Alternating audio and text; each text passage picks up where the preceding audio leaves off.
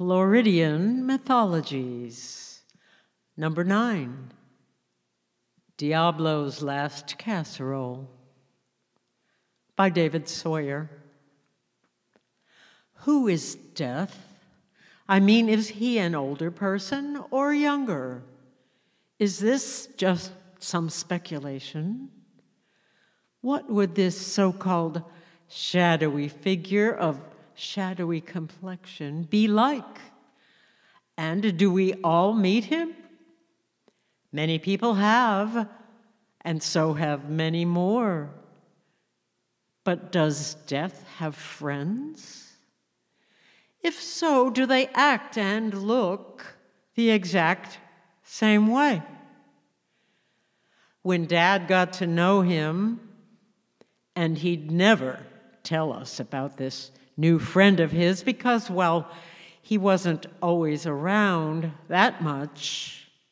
Not my dad. His new friend, Death. Death and Dad on the porch. Death and my dad on a church pew.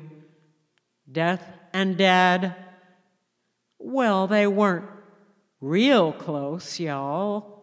And so, about 8 or 9 months later, they will finish their relationship. So they won't talk on the phone. There'll be no emails, no texts.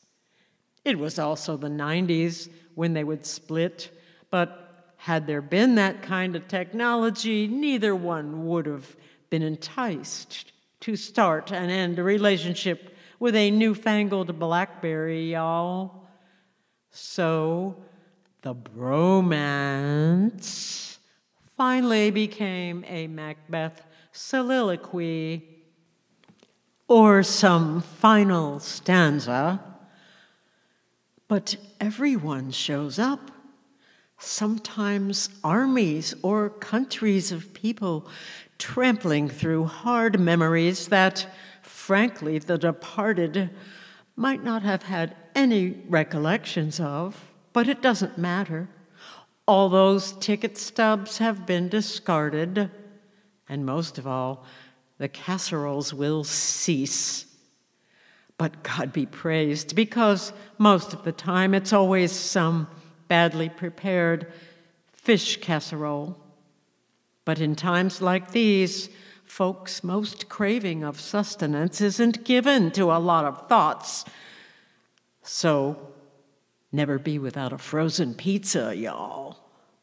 Anyway, so Dad died. It was his time, a better place. He's not in as much pain now. Yeah, y'all, if people were Death sympathies, then yeah, we'd be way more populated globally, y'all, but they'd have friends, and probably just as many friends, as many as Death himself has friends. He's had.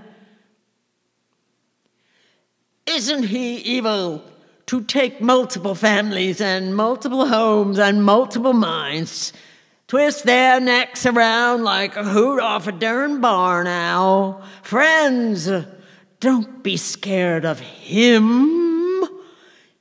He isn't the maker. Don't be afeared. He'll heal the sick. Not the devil, I mean the Lord, y'all. So believe wholeheartedly in something or not, it's all on you. May the Lord keep and protect you in Jesus' holy name. Amen. The James family had left the funeral, and with a eulogy so inspired by a Burger King more than a goddamned Oxford scholar, it might have helped. Inward chuckles, forgive me, Miss Ethel, might have been what we all needed. A eulogy inspired by perspiration and guilty grimaces of sweaty older people that we didn't even know. I mean, new to a community and never getting to get to know or hope for knowing or building on foundations of relationships. only to be torn down by whispers of heresies, of more blind hopelessnesses.